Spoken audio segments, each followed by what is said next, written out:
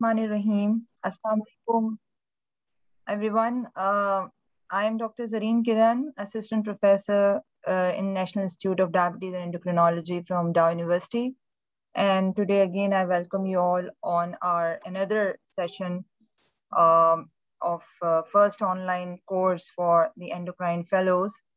We have a very good topic to be discussed today. So let's start our program with the Tilawat-e-Quran. Dr. Hassan, please आप तलावत शुरू करें. أعوذ بالله من الشيطان الرجيم بسم الله الرحمن الرحيم ألهاكم التكاثر حتى زرتم المقابر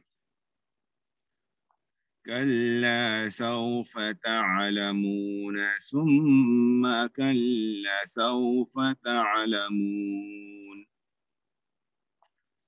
كلا لو تعلمون علم اليقين لترون الجحيم ثم لترونها عين اليقين ثم لتسألن يومئذ عن النعيم. शुरू अल्लाह के नाम से जो निहायत मेहरबान और रहीम है। तुम लोगों को ज्यादा से ज्यादा और एक दूसरे से बढ़कर दुनिया हासिल करने की धुन ने गफलत में डाल रखा है, यहाँ तक कि ऐसी फिक्र में तुम लबे गूर तक पहुंच जाते हो। हरगिज नहीं, अनकरीब तुमको मालूम हो जाएगा। फिर सुन लो कि हरगिज नहीं, अनकरीब तुमको मालूम हो जाएगा। हरगिज नहीं, अगर तुम यकीनी इल्म की हैसियत से इस रविश के अंजाम को जानते होते तो तुम्हारा ये तर्ज अमल ना होता। तुम दोज़ख देख कर रहोगे, फिर सुन लो, तुम बिल्कुल यकीन के साथ उसे देख लोगे। फिर जरूर उस रोज तुमसे इन नेमतों के बारे में जवाब तलबी की जाएगी। सदक़ल्लाहुल अज़ीम। Jazakallah, Dr. Hassan. Let me again introduce the course and review what we have done so far. Today is the 8th lecture of the 13 lecture series that we have organized and designed for the course.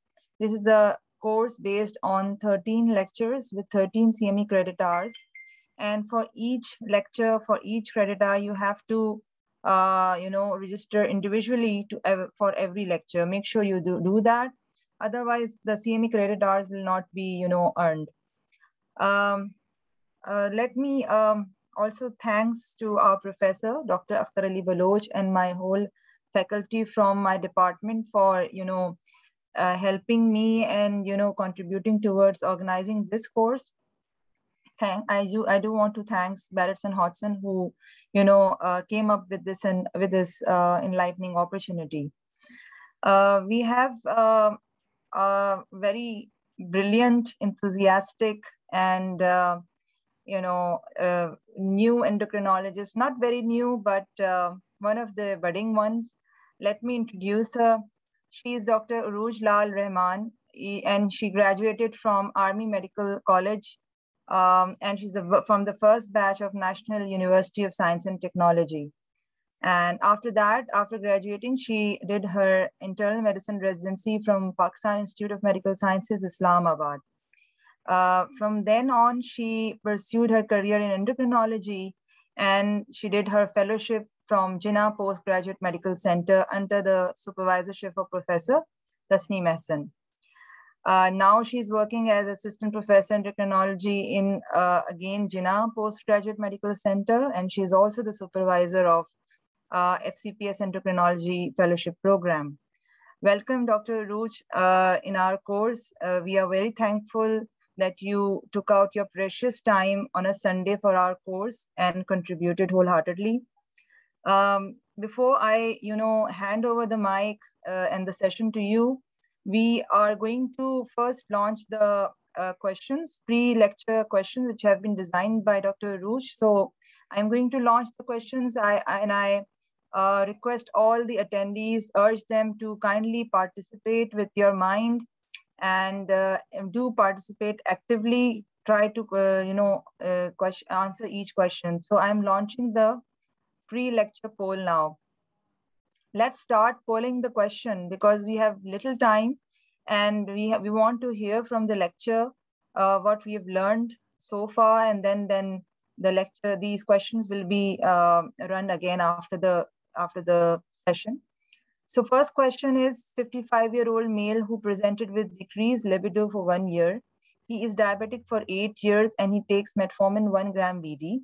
His body weight is 105 kilograms. His testosterone is 6.7. The LH is 3.2. The FSH level is 4.1. The prolactin level is 285. And this prolactin level is below the normal range. So the cause of this man's low testosterone levels would be, you have to opt from one of these 5 options here. And I'm not going to declare the answers. We're going to discuss this later after the lecture is over. So number 1 option is the drug-induced hypogonadism. Number 2 is the non-functioning pituitary adenoma. Number 3 is the primary testicular failure. Number 4 is the prolactinoma. And number 5 is weight-related hypogonadism. So please opt for one of the answers from this question. And I'm now moving on to the next one. Next question is a 19-year-old boy who presented with delayed puberty. His testicular volume is less than 4 centimeter and the penile length of 5 centimeter. I think the question is incomplete here, so let me read it out for you. His testosterone is 3.3 nanomoles per liter, and his LH is 2.1, FSH is 3.3, and prolactin level is 120. The MRI of the pituitary gland is normal. So which of the following is the most appropriate test at this point? Narcissa, kindly, if you can, edit this question again for the post-lecture session run. This will be easier. So the options here is 17-hydroxyprogesterone level. Number 2, number 2 is karyotype. Number 3 is smell test. Number 4 is CT scan abdomen. And number 5 is ultrasound testes. So moving on to the third question. A 20-year-old female known case of idiopathic hypogonadotropic hypogonadism on hormone replacement therapy for 6 years. Now she wants to get married and is seeking fertility options. So she has come to you. She has secondary sexual characteristics and has regular menstrual cycles. What is the next step in her treatment? So the options here are continue estrogen, progesterone, and add growth hormone therapy. Continue estrogen, progesterone, and add HCG. Continue estrogen, progesterone unchanged. Number 4 is increased dose of estrogen and progesterone. And number 5 is stop estrogen, progesterone, and start HCG.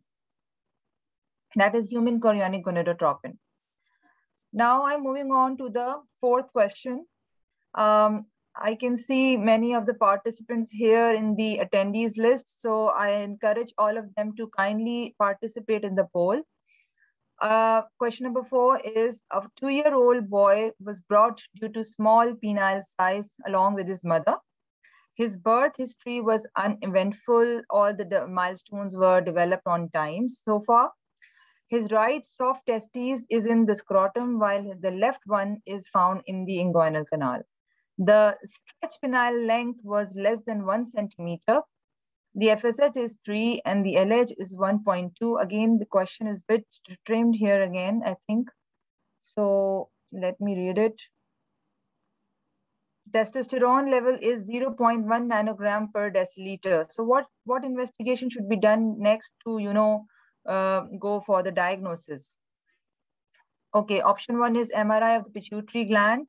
Option 2 is the prolactin level. Option 3 is MRI of the abdomen. Option 4 is the HCG stimulation test. And option 5 is insulin tolerance test. Now I am coming to the last question. I wonder if the questions are really hard because only 3 participants have completed the poll. I'm sure many of them are still working on it. So we have very little time. We have taken almost 55 minutes for this. I'm reading out the last question. Question number 5 is a 60-year-old male. He's a smoker. He presented with erectile dysfunction, but his libido is fine. He has diabetes and hypertension and is also taking medications. His BMI is 37.8, blood pressure is 140/80, and the waist circumference is 110 centimeter. The testosterone level is 12 nanomole per liter, and the hemoglobin A1C is 7.3%. Total cholesterol is 4.5 millimole, and the range shows that it should be less than 5. What is the next step for this patient? What should you do for this patient next? He's come with erectile dysfunction. So option A is arrange cardiovascular assessment. Option B is arrange endocrine workup. Option C is start testosterone. Option D is start phosphodiesterase 5 inhibitors. And option 5 is commence intracavernosal L-prostadol. So almost 6 minutes, I've read out the questions for you, but I'm sure most of you should have been, reading them themselves. So I think I will just wait for another minute to go for all the participants to participate. Then I'll end the poll. It's okay. We're just taking few more seconds now. 13 participants have completed. There are still more. 14. Good. Okay, half minute to go only.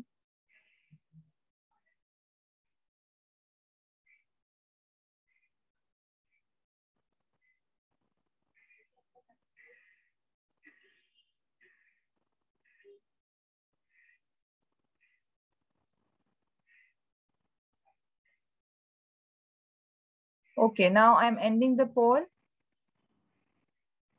And I'll not share the results. So now I'll hand over the session to Dr. Urooj. You can now start with the lecture. Thank you so much. Thank you so much, Zareen, for the opportunity and for the lovely introduction. Thank you so much. I'll just share the screen.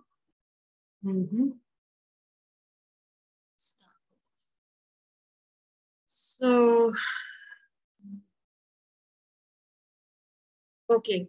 Assalamu alaikum, everyone. I'm Dr. Urooj Rehman, and as Dr. Zareen just said, I'm Assistant Professor of Endocrinology at JPMC. And the topic given to me is Hypogonadotropic Hypogonadism. So a very, very complicated topic, I would say, because to understand, we need to understand the physiology of the reproductive system, males and females, and then the difference between the two. So I'm going to take you through the physiology. Once you understand it, you will understand the pathology, the clinical features. Then we talk about the diagnosis, and this is going to help you the different treatment protocols at different stages which are used. So starting with the lecture. So the reproductive axis is a finely controlled system consisting of 3 endocrine organs: the hypothalamus, the pituitary, and the gonads. Hypothalamus, the infundular nucleus, is the one which has the KNDY and GnRH producing neurons. So it's responsible for the production of GnRH. Create both the LH and the FZ, and then the gonads, which are responsible for the sex steroids, not only sex steroids, but also the gametes, the sperms and the follicles under the influence of LH and FZ. So this is the axis. You can see female and male axis. So hypothalamus is releasing GnRH, and GnRH is acting on the anterior pituitary, releasing LH and FZ. In females, it acts on the ovaries, producing estrogen, progesterone. In males, it produce testosterone, which will then have a negative feedback effect. But this negative feedback is not that simple. There are other hormones like inhibin and other factors which are also playing a role in the inhibition, the negative feedback system, negative feedback to the hypothalamus and the pituitary.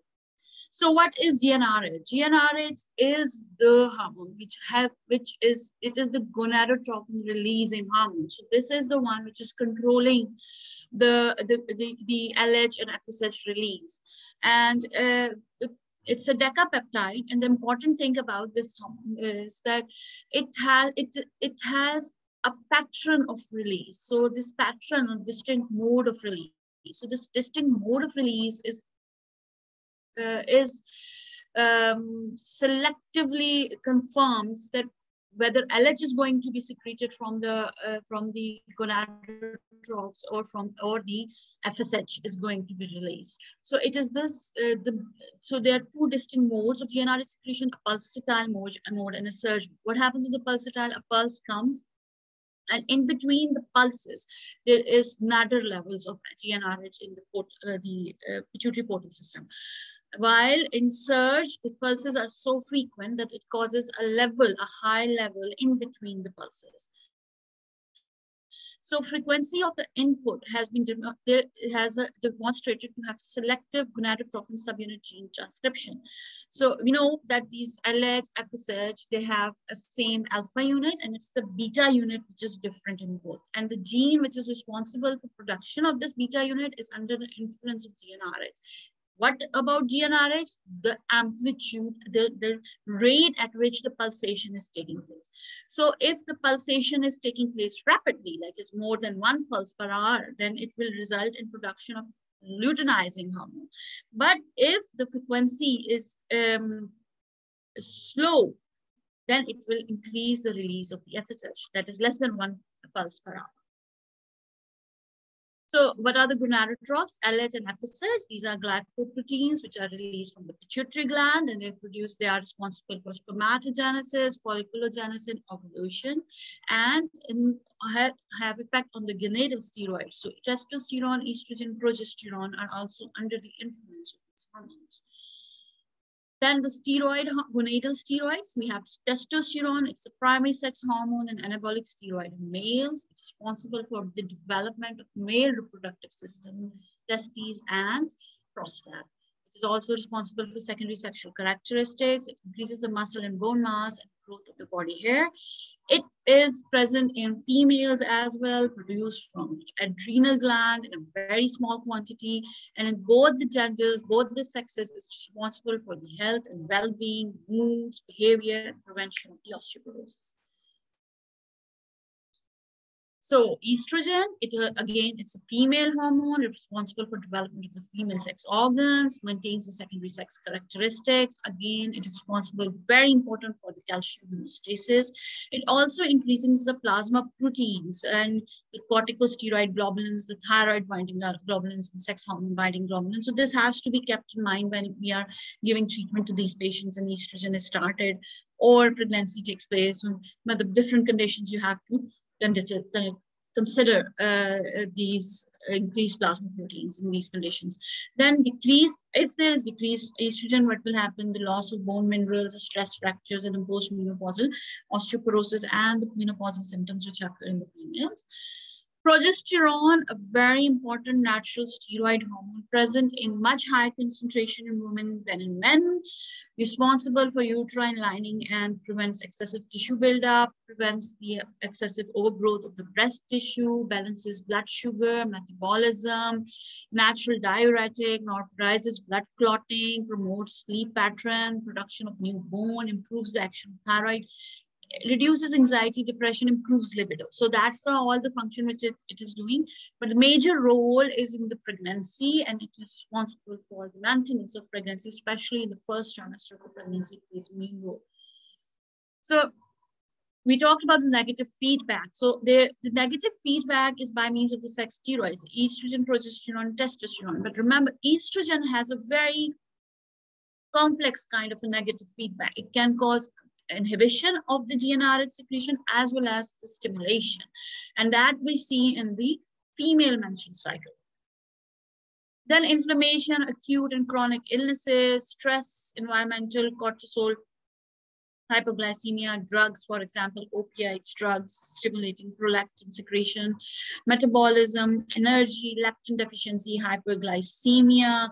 So obesity, all leading to a inhibitory response.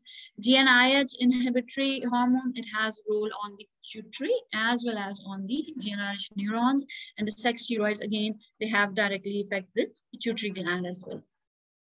So this is how the development and reproductive functions, development of the and reproductive function takes place under the influence of the different hormones. So what happens during the fetal life?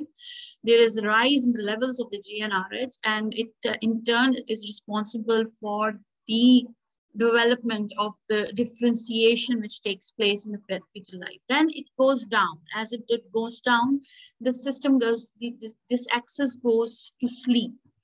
In neonates, around age of 1 to 2, there is a mini puberty.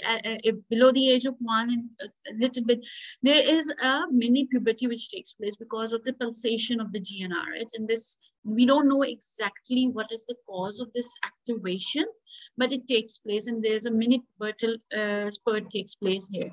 Again, then it goes down. And throughout the childhood, it remains, it sleeps, the axis sleeps. Then as the time of puberty comes, there is increase in pulsations of this GnRH, leading to increase the LH, and then the puberty starts taking place, and then the levels, they remain higher, pulsations, they keep on there, putting the side different, the not only producing puberty and the changes with secondary sexual characteristic, maintaining them, but also the fertility function, the reproductive functions, the formation of the gametes that takes place, and it remains at a, it becomes a higher static levels are seen during this time. So what happens in embryological development? Gonadal differentiation under the influence of various genes like SRY gene, which is specific for males, is followed by the specific sex-specific gonadal hormone production, which evokes the most evident different pathway between the females and males. The GnRH neurons, they migrate from the nasal plaque to forebrain and project neurosecretory axons to the eminence in the embryonic pituitary, and this at the day 16, and the fetal pituitary gland becomes GnRH responsive and started producing the gonadotropins, leading to gonadal steroid production. AMH and testosterone leads to male genital formation. If there is no anti-Mullerian hormone and there is no testosterone, it will lead to formation of female genital organ by default. So for an embryo to develop into male, it requires testosterone under the influence of the gonadotrophs and the GnRH. And for female, if none of the system is available, then by default, the embryo will grow into a female and will have female genital organs. What happens then? It becomes quiescent, except for the mini puberty at a very younger age, then it becomes quiescent. And then at time of puberty, appropriate mutilation of pus is essential for the pubertal maturation reproductive function. So it requires puberty to take start. LH pulse frequency is required for that. And gonadarchy is triggered, and this is triggered by the release of the gonadotropin releasing hormone, which activates the hypothalamic pituitary gonadal axis. So the GnRH starts functioning, and that in turn leads to the maturation of the axis. Adrenarche is the adrenal androgen production, which leads to the pubic hair and body odor and it's a different process, and it occurs, however, it occurs along with it. So gonarche, the gonadal growth and puberty taking and secondary sexual characteristics under the gonadal control, and adrenarche, the hair growth and the body odor, both the processes, they occur together. So what happens in girls? There is increased ovarian estradiol secretion, which causes breast development, which takes place at the mean age of 10 years. And menarche typically follows 2.5 years after the onset of the breast development. Average age 12.5, ranging from 9 to 16 years. But usually nowadays we are seeing that this age of menarche is more towards the 9 rather than towards the 16.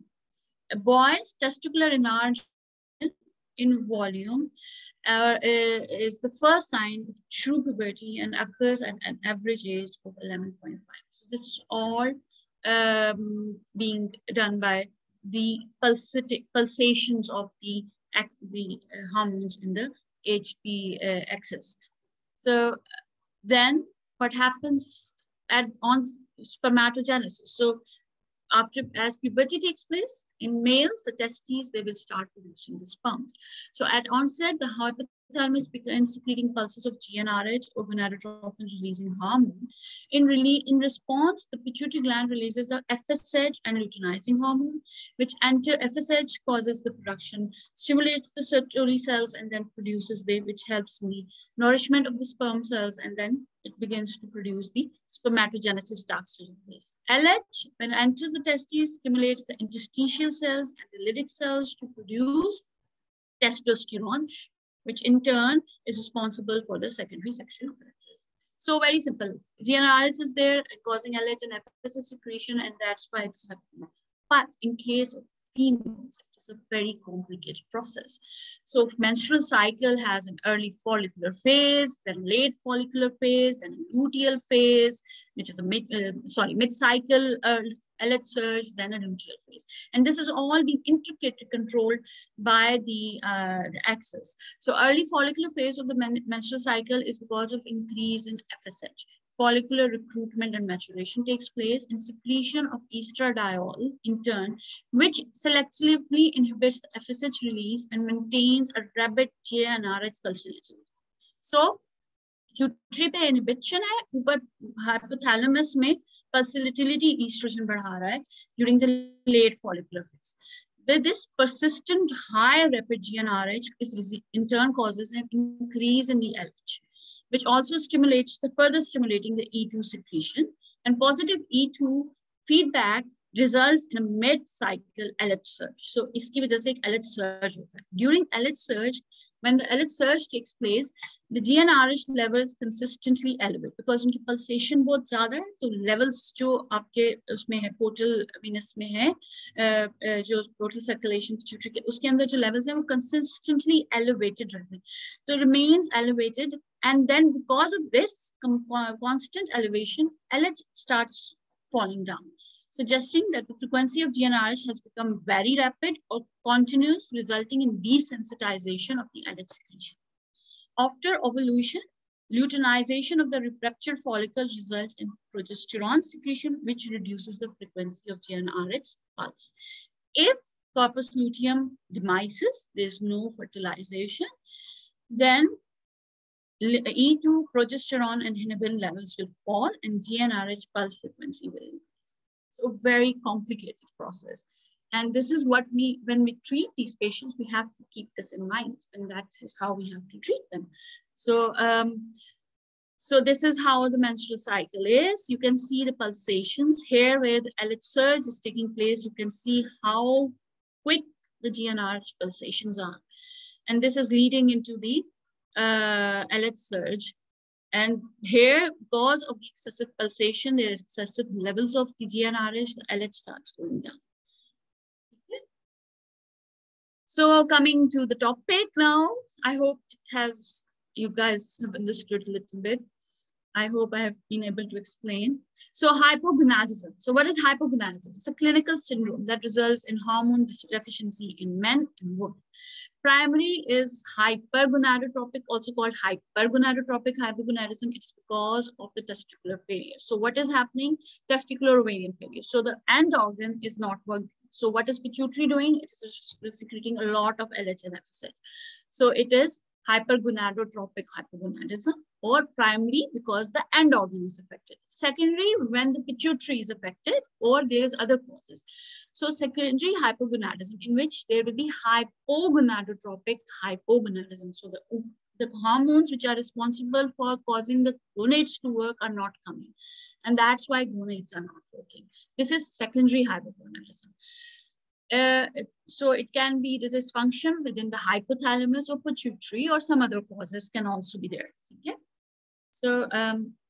So causes of hypogonadotropic hypogonadism, it can be congenital, isolated gonadotropin deficiencies because of the Kalman syndrome, DAX1 mutation, GPR54 mutation, leptin or leptin receptor mutation, Prader-Willi syndrome, gonadotropin subunit mutation, and idiopathy. So idiopathic is very common. The deficiency of pituitary hormones because of the gene mutation, pituitary gene mutations. It can be acquired, suppression of the gonadotropins like hyperprolactinemia, drugs like the steroid administration, gonadal steroid administration like testosterone, critical illness, chronic systemic illness, diabetes mellitus, and idiopathy. Damage to gonadotrophic cells, benign and malignant tumors and cysts, infiltrative diseases, infections, pituitary apoplexy, trauma, surgery, or radiation to cellular regime. Here, I have written separately, never forget obesity or metabolic syndrome. It has a very, very important, especially at the time of puberty, it can lead to, especially at any stage of life, it can lead to the hypogonadotropic hypogonadism.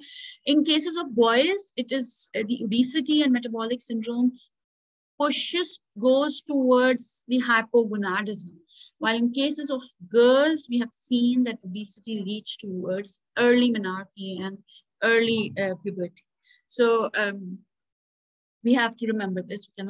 This has to be remembered because obesity is becoming a pandemic and everyone is nowadays, because of the lifestyle, having this problem. So clinical features now. Hypogonadotropic. So when at the time of the in the kids and children, what are we going to see? So if it occurs, if this hypogonadism during the fetal development is taking place, the first trimester, within first trimester, less than 12 weeks, there will be inadequate differentiation of internal Wolffian ducts and external genitals. So these boys, they can present with the range of from ambiguous external genitalia to normal appearing female external genitals. While in second and third trimester, when the growth testosterone has worked, has formed the external genitals. So at this point, the boys born will have microphallus, partially or completely undescended testes. In cases of the girls, with the hypogonadotropic usually present at the time of adolescence with delayed puberty. So as we talked earlier, the testosterone, in cases of the boys, during embryological development, we need the testosterone and we need the hormones for the differentiation of the gonads. But in cases of the girls, it is not needed, because if this is not there, by default, the embryo will grow into a girl. So when these girls are born, we don't know about the problem until they present at the time of adolescence with delayed puberty. So they have either absent secondary sexual characteristics, or they have amenorrhea. And prepubertal girls will present with signs, and then there can be signs and symptoms of other causes of hypogonadotropic hypogonadism, like headaches, visual disturbances, and short stature.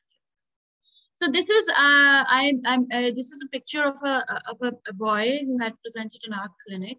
So we can see he is overweight. He is a young boy. He was 10 years old, and the complaint was that he was having difficulty in urination, and he had a problem with his phallus. So you can see he's overweight. When we examined, he had a Barrett. This is called a Barrett penis. So there it is. The small testes, you can see, appreciate, and there's Barrett penis. And when we took it out, we pressed it out, it was a micro penis. For this boy age, this shouldn't be this size. It should be bigger. So obesity, I wanted, as I said, obesity is one of the causes of hypogonadotropic, and in children, it can present like this. So it depends on the severity, how severe the genetic defects. So this whole is genetic. The hormonal release is under the genetics, and it all depends on different genes.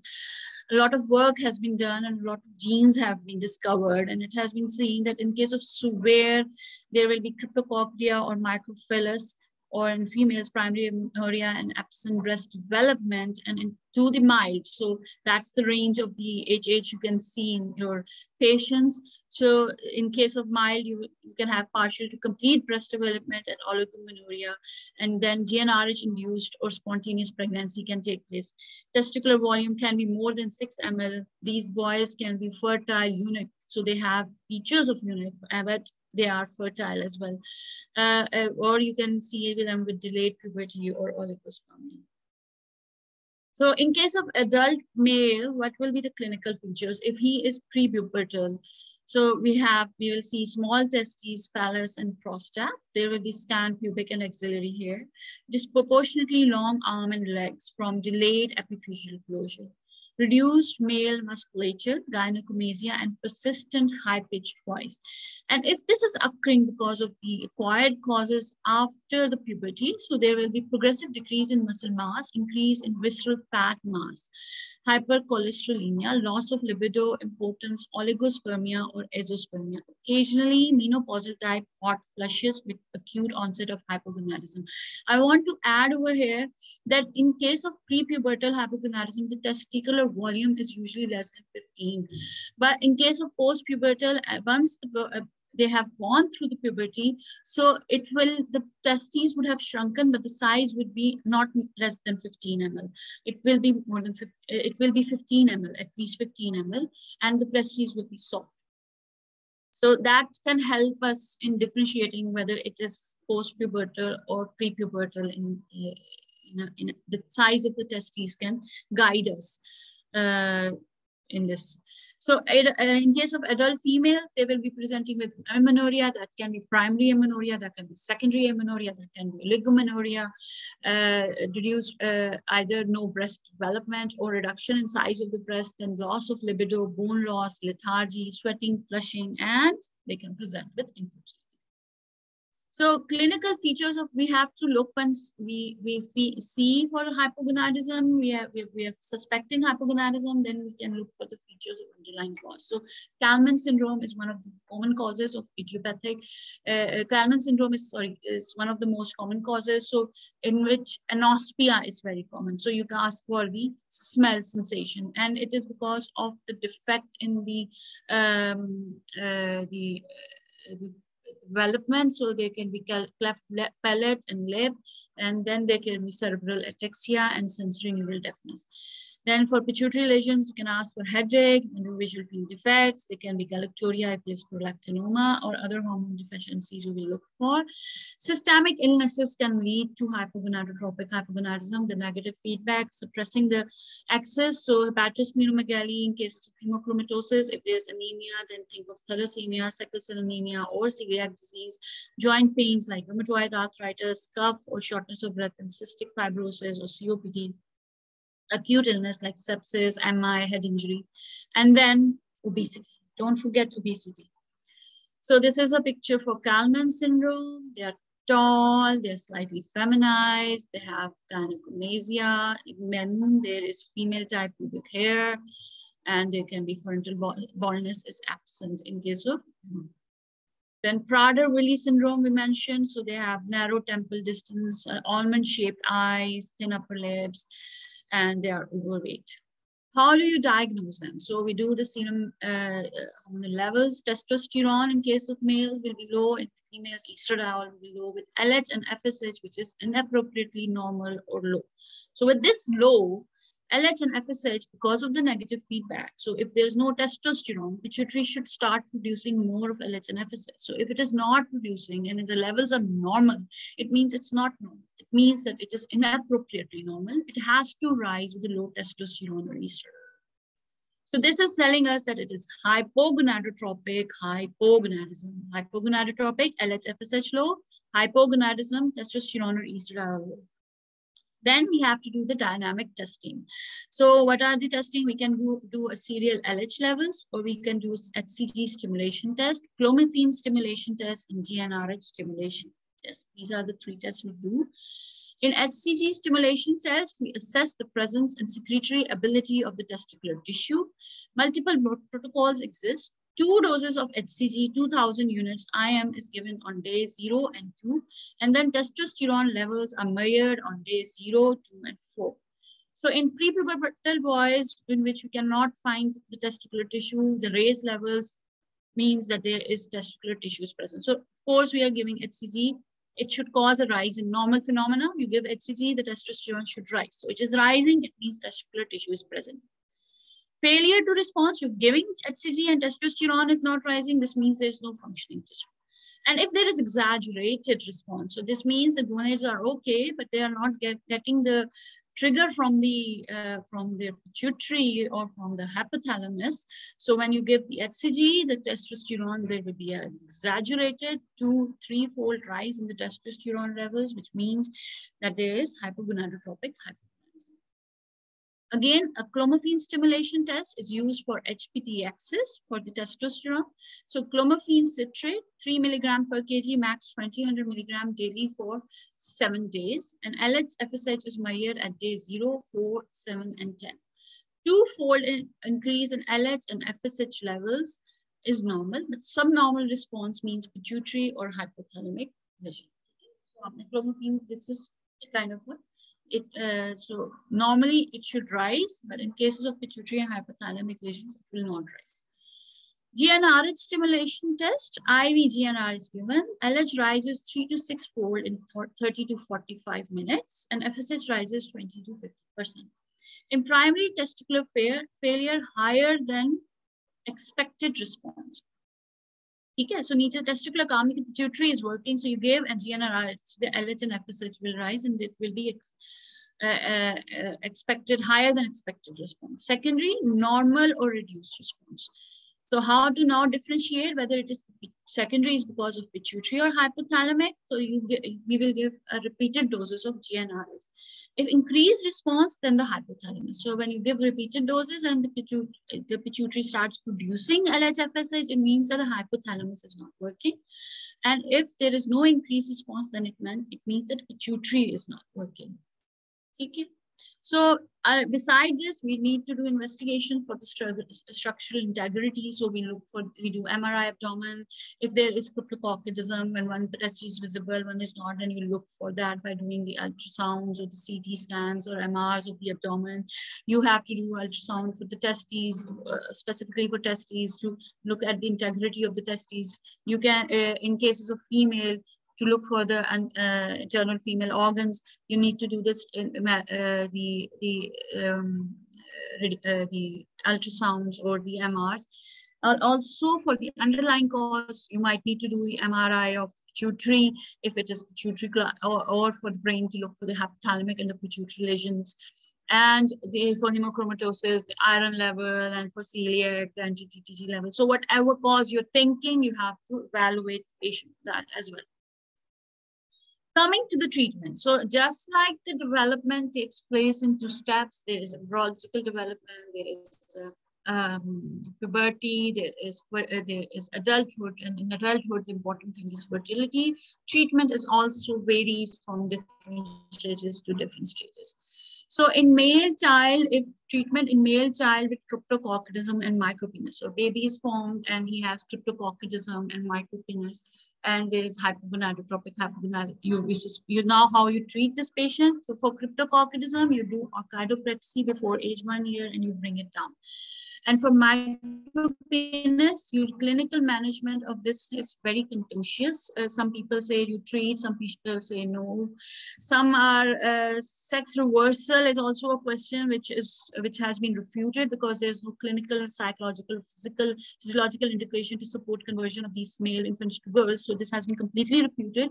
However, testosterone therapy is suggested in these boys, and they say 1 or 2 short courses of testosterone therapy in infancy and childhood should augment the penile size into normal range for age in boys with micropenis secondary to fetal testosterone deficiency. Replacement therapy at the age of puberty then results in an adult sized penis within 2 st of the mean. So it helps at the time of the puberty if 1 or 2 shots of testosterone is given to these. However, this is like a debate between the pediatric endocrinologists on this, and some of them recommend it and some do not recommend it. So treatment, the European consensus on this is that in case of the male individual with cryptococcusism with or without micropenis, the goal is the testicular descent and penis growth. Cryptococcusism is there, then oxidoplexy before the age of 1 year. Micropenis, then you can give testosterone, DHT, or gonadotropin therapy to the patients between 1 to 6 months of age. And you monitor by testicular volume and penile growth. And the monitoring is by testosterone, LH, FSH, inhibin, and AMH levels. So baseline levels of testosterone, LH, and FSH between days 14 to 90 for later time points. So you need to know the baseline levels of these. And then after this treatment, you have to see these levels. Measure after GnRH agonist stimulation. And you can also do it after the GnRH agonist stimulation.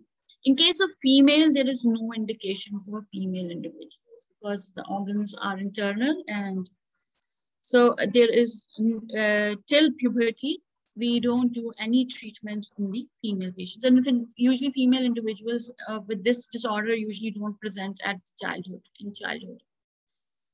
And puberty, then what we do is androgen replacement therapy in cases of men for virilization, or estrogen progesterone replacement therapy for feminization and breast development, endometrial development, and cyclical bleeding.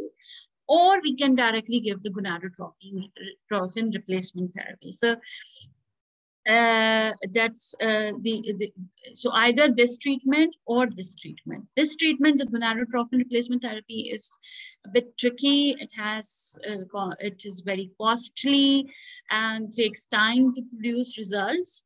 But these give results. These are not that costly. Do not give is not costly and give results very quickly. So usually the protocol of giving androgen replacement or estrogen progesterone for puberty is followed. This is not usually followed, but it can be, and it should be discussed with the patient. So I'm sorry, it's not that clear, but in case of induction of puberty in boys, we can give testosterone, initial dose 50 milligram IM monthly, and then increasing the dose by every 6 to 12 months up to 250 milligram per month. And why we giving smaller dose and taking it up? Because testosterone has this tendency of aggression and behavior changes. So to make it easy for the patient and its family, it's better to start with the lower dose. And secondly, the body is not used to this hormone, doesn't have it. So you make it, increase the dose slowly and gradually. This is a standard care with long clinical experiences. It is aromatization to estrogen, which also promotes bone maturation. In higher doses, it can cause premature epiphyseal closure, leading to short stature. It could inhibit the problem with this is that it will cause, the good thing is that it will cause the masculinization, but the problem is that it will not let the testicles grow, and there will not be spermatogenesis. So it can impact the future fertility. The impact on future fertility is unknown. So the gonadotropin HCG can be given to these patients with 250 international units twice weekly, and then increases every 6 months up to 1500 international units 3 times weekly. And sometimes we have to add the FSH. The good thing about is that they respond to the growth for spermatogenesis, but this is not the standard treatment, and good compliance is needed, and large studies are needed for this. In cases of girls, again, the same thing. What we do in girls is first we give the estrogen and lower doses of the estrogen, and then we build up the dose of the estrogen, followed till there is good breast development and there is breakthrough bleeding. So usually 6 months, it takes usually 6 months.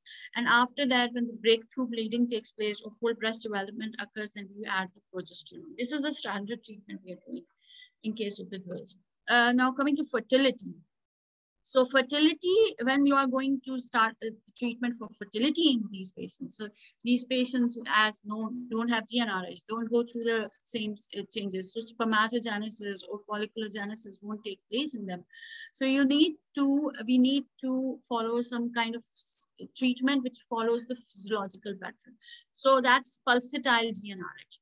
So we give either in form of the pump. We can give pulsatile GnRH in form of the pump, and those adopt based, and we change the dosage according to serum testosterone. But it is not available in many countries, especially in Pakistan. This is not, and it requires a lot of expertise, just like insulin pump. It requires a lot of expertise. So what we usually do is gonadotropins. We give HCG 500 to 1500 IU subcutaneously 3 times weekly, and then we adjust the dose and we look at the testosterone levels. And then if this is not coming up and the spermatogenesis, if it's not happening, we add on the FSH between 75 to 150 3 times weekly. Dose is suggested on the basis of the FSH and the sperm count. The problem is the frequent injections, but this is how, and this is going to be done during the time period of the required time period of the fertility. So as soon as it will take time to start producing the sperms. And the moment he has, the patient completes his family, then we can stop it and then put them back on the testosterone. Now coming to the females. Okay, again there is pulsatile GnRH, so we can give the same pump, okay, or followed by the gonadotropins. For all, which is not available, so I'm not talking about that. The gonadotropins here, we give FSH and LH subcutaneously daily, and we follow the follicular growth. Then for induction of follicular growth, when it grows to the proper size, we induce by giving HCG, because the induction ovulation. Then continue the luteal phase by giving HCG every 3 days for 3 times. And once the progesterone and the later stage of the luteal phase. So again, it's very expensive and it requires a lot of monitoring, and it requires a lot of time. It takes a lot of time and self-injection is needed. But this is how the fertility is achievable in these patients. It's not like it's not achievable. They can have live children. There are studies which have shown that they have live children because of these treatments. Okay, now if a male doesn't want fertility, but he has hypogonadism, so what is the treatment? The testosterone replacement. And if the testosterone is not helping, then we can add the phosphodiesterase inhibitors. Or if the testosterone is normal, still having problem with the libido or with the sexual activity, you can also give them phosphodiesterase inhibitor. In cases of females, again, you have to give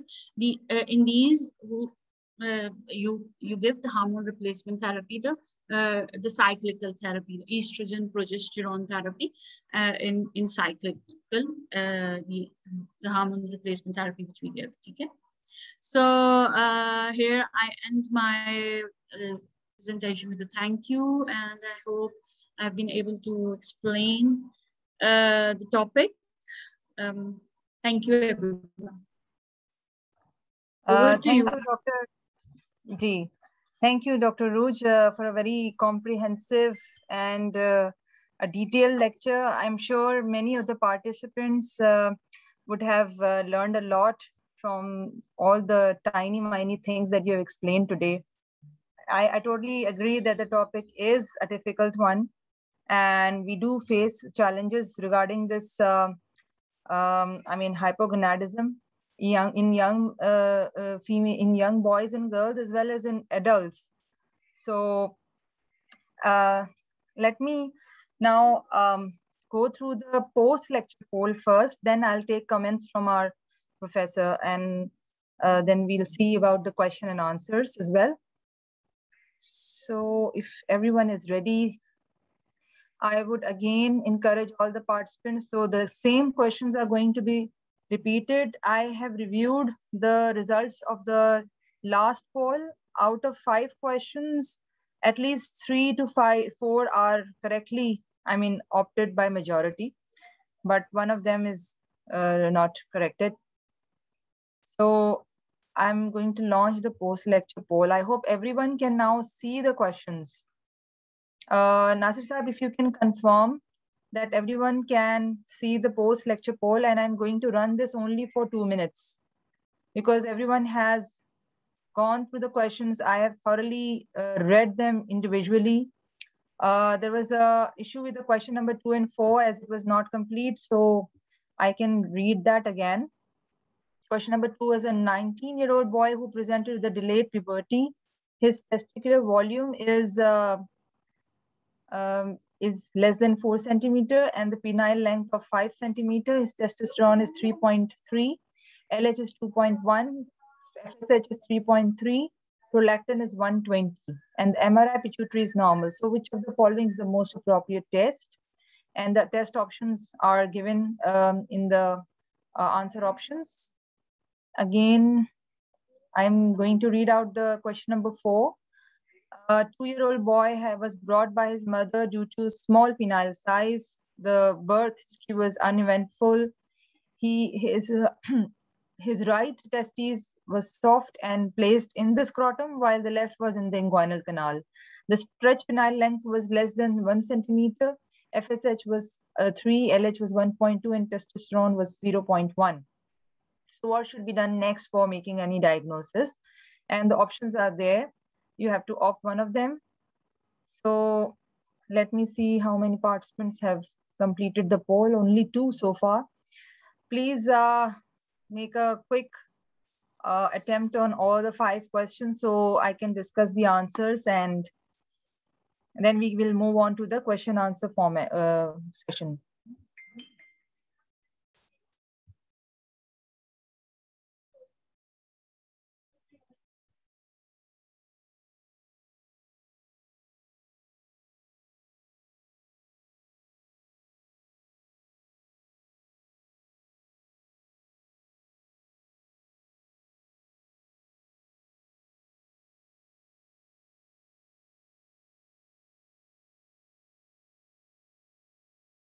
So just 1 more minute for all the attendees. Please participate as quickly and as quickly as you can. And also please write your questions or type your question in the question answers box. Otherwise questions can be missed if you write them on the chat box.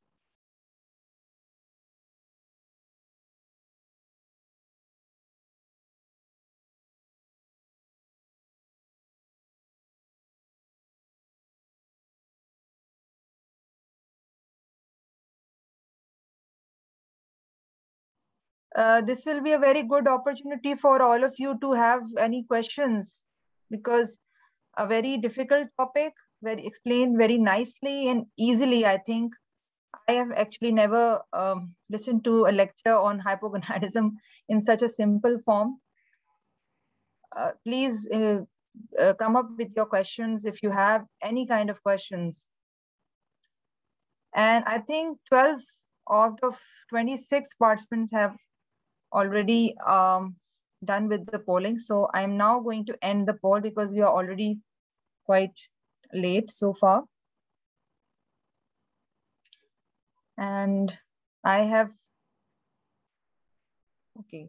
So for the first question, majority of you have rightly opted for weight-related hypogonadism. Yes, this was a weight-related hypogonadism. And for the second question, smell test was the right option because you have to rule out Kalman syndrome. And then for the third, a woman, female lady who is seeking fertility, yes, you have to stop estrogen progesterone and you should start HCG. This is the right approach. And for question number 4, still many of you have decided about MRI abdomen, whereas the correct answer is HCG stimulation test, which is so nicely explained by Dr. Urooj. I think I don't have to explain it again to correct you, but MRI abdomen before, this is a rule of thumb in endocrinology actually. We always do stepwise, first biochemical, then imaging, right? So doing the biochemical test was a better idea than moving on to imaging option. I think I rightly explained. Dr. Urooj, you want to add something to it? Dr. Zareen, very right. Very right. Right. Yes. So HCG stimulation test should be done. ये आपको clinically help कर देगा कि किस तरफ further testing करनी है. And okay, for question number 5, Majority of you have opted for phosphodiesterase E5 inhibitor. I think, Dr. Urooj, I think आप explain करें कि the correct answer here is arrange cardiovascular assessment.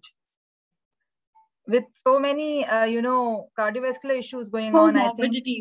Actually, I think when I said that के testosterone अगर normal आप दे रहे हैं और फिर अगर नहीं हेल्प हो रहा तो आप phosphodiesterase inhibitor दे दें, तो उस पे इन्होंने कर दिया. लेकिन इसमें आप ये भी देखें ना कि डायबिटीज है, हाइपरटेंशन है, BMI उसका देखें.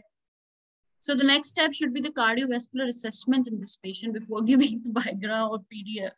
That will create more problems for this patient. Na? Before you go on to give phosphodiesterase, you have to evaluate for the cardiovascular in this patient first. So and he's having ED. This means ED means that there is ED is a sign of vascular disorder. That means that atherosclerosis, a sign of atherosclerosis. So if it is there, this means there might be something in the heart as well. It has to be evaluated. First thing has to be that. Very rightly said, and this is such a learning point that ED can be taken as a sign of cardiovascular illness, especially in a 60-year-old male smoker with so many other things. Of course, adding a Viagra or sildenafil is going to add more problems. Thank you so much, Dr. Urooj. And with that, I am now stop sharing and ending the poll. So good questions, actually. And let's see what do we have in the question box. So someone has put up a question. 27-year-old female presented with primary amenorrhea, goiter, and hypothyroidism on examination. She had lack of secondary sex characteristics and diagnosed as a case of Turner syndrome. How we will treat her? What options are available in Pakistan? So, would you like to answer? Although the question is not related to the topic, actually. The Turner syndrome comes under the umbrella of Hypogonadotropic Hypogonadism, and this has already been discussed in quite much detail in our lecture with Dr. Sobia Sabir, who had done a session on amenorrhea approach. But if you feel good about answering this, Dr. Urooj. So it's hypogonadotropic hypogonadism. So fertility is not possible. You cannot give gonadotropins to this because already they are very high in these patients. So how are you going to, for amenorrhea? Yes, we can give the hormone replacement therapy, and we can give things for bone health. We can give something for the bone health like vitamin D and supplementation. That's the treatment which will be in this case. So yes, the hormone replacement therapy. Okay, another question is how long to wait before adding FSH to HCG in a male patient wishing for fertility? HCG ले रहा है और उसको FSH कब add करें in a male patient who is wishing for fertility? So you have to wait at least 6 months. 6 months you have to wait and see the size, growth, and the sperm count and the testosterone levels, and then we decide to add the. At least 6 months you have to wait. Okay. Someone has asked about testosterone gel. What exactly do you mean about testogel? How to monitor complication of testosterone? Okay, let's first talk about testosterone gel. I think you want to ask about whether it is available or not, or whether it can be used, or whether how to apply. Is that what you mean? This is Mr. Muhammad Salman, I think. If you can slightly, clarify your question. Dr. Urooj. So testogels are available. Recently they have been available. The oral tablets are also available. There's testosterone, and the gel is also available. The gel has to be applied in the places which have less hairy areas of the skin of the body, and the covered areas of the body, not on the genitals. But the results of testogels are okay. they are okay. The results of the injectables are very good, but the gels and oral tablets, the results are just okay, not up to the mark, I must say. So how to monitor complication of the testosterone? So a very good question. Actually, testosterone, when you're giving in an adult man, they say it can uncover the prostatic CA. So you have to follow the PSA levels and you have to do the corrector for the prostate size. And you also have to follow the hematocrit and the hemoglobin because testosterone raises the hemoglobin levels in these patients. और जो PSA है, you have to follow and you have to look at the doubling time. If the doubling time is too quick, so then you have to stop and you have to evaluate for the underlying prostatic cancer in these patients. Also, about how to titrate and adjust the dose of testosterone and what to monitor for testosterone level. I mean, what to monitor. That is the testosterone level actually. But testosterone level, and clinically we can monitor the patient. We can see कि hair growth है, beard आई है, penile size बड़ा हुआ है, थोड़ी masculinization हो रही है, नहीं हो रही है. That's the clinical. And while that mid जो levels होते हैं testosterone के, वो देखना है कि mid range में high है कि नहीं after giving the injections. That's how we follow it. Okay, the same, there is a question about the last question in the polling about erectile dysfunction. This is Ihtisham Malik actually, who's asking that if someone who has erectile dysfunction, we have to treat erectile dysfunction also not on any nitrates and no previous cardiovascular event, only risk factors. So would you do cardiovascular assessment in all going on phosphodiesterase inhibitors? This is, it is said, it is in the guidelines, and it is said that ED is a red herring or is a sign of vascular disease, atherosclerotic disease. ED is a sign. So if a patient has ED and has diabetes, it is and doesn't have any history or is not on nitrates, or still review for the it is better to review the patient for cardiovascular disorder before putting the patient on phosphodiesterase. Yes, I totally agree, and I hope that the message is now completely conveyed and there is no confusion about it. It is a very important take-home message actually regarding erectile dysfunction today.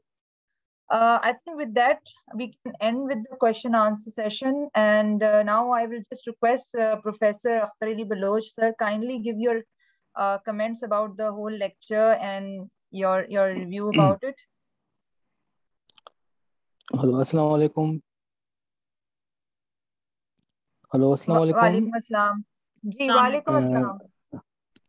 So, I think, first of all, I would like to thank Dr. Urooj for his very nice teaching session today, and especially she took time out today on Sunday from her busy schedule. Sunday is a holiday, but we are grateful to her that she decided to be with us today for his wonderful talk, and I'm sure this talk will improve our clinical practices and will help all of us, and also those who take the exams to improve their understanding about hypogonadotropic hypogonadism and clinical features management and the monitoring.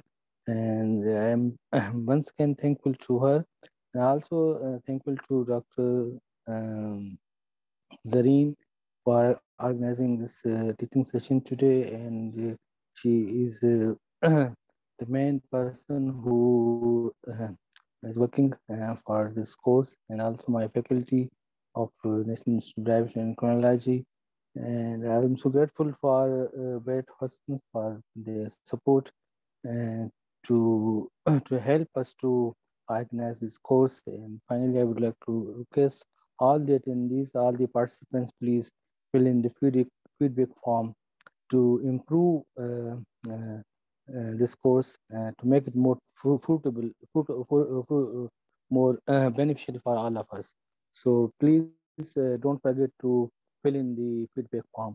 And once again, thank you everyone, and especially Dr. Urooj for her wonderful talk today. Thank you so much. Thank you, sir. I'm honored. Thank you. Thank you, sir, for your nice comments. And of course, it is under your guidance and your support that we are able to conduct this course. And Dr. Hassan, I would like to ask you to also give your comments regarding today's lecture and how did it go. And if you are there, Dr. Hassan. Assalamualaikum. Thank you very much. Thank you, Dr. Urooj, for a very enlightening lecture. It was very nice to listen to you.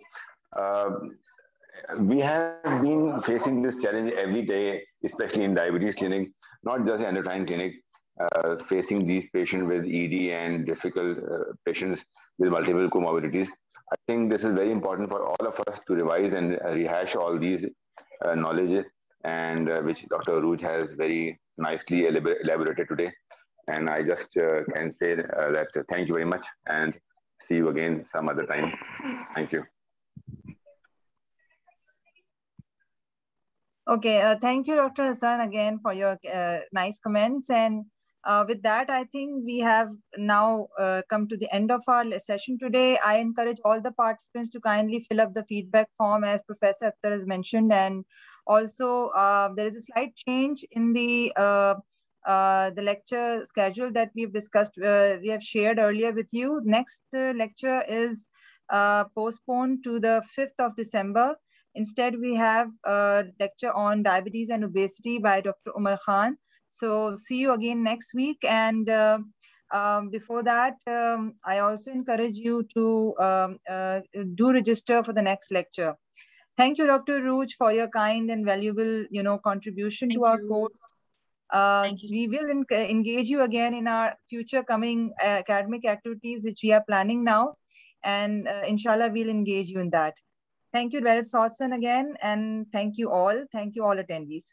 See you again. Allah Hafiz. Have a nice Sunday. Rest of the evening. Allah Hafiz. Allah Hafiz.